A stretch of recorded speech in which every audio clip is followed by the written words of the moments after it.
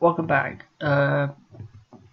This will be a tutorial how to mod Borderlands 2 using Horizon and Gibbed. Both links will be in the description below. Right. On Horizon, to mod Borderlands 2, all you have to do, go to Borderlands 2 save data, you put on your memory stick. You take it. And then you go to contents. Now this is the one you need. You press extract, which I'll be saving to desktop. Save to desktop. Right now it's extracted. What you just do, put that on Horizon. And it'll be here, which is save game. Right, what you just do is click on this one, Gibbed. You press open,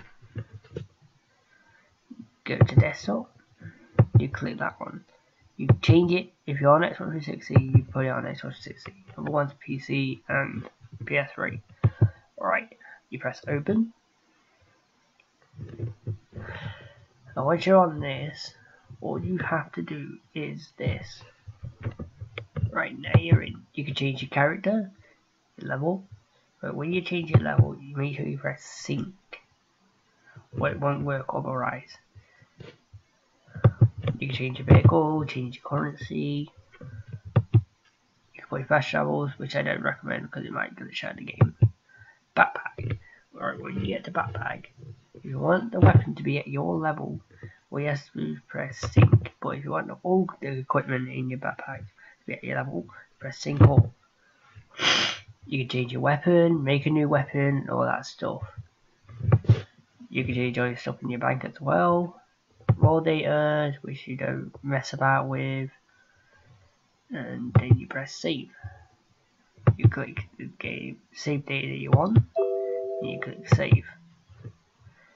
Right, now you've done that, you go down, go back to Horizon, and you overwrite it. Press replace, and then you find your data that you need, click it, and you press open, and then you press save, rehash everything, and that's how you do it. Don't forget to like, comment and subscribe, and tell me if you need any help doing anything else with Borderlands, like badass rank and all that stuff. Anyway, I'll see you. This has been See You Next Time. Don't forget to like, comment and subscribe.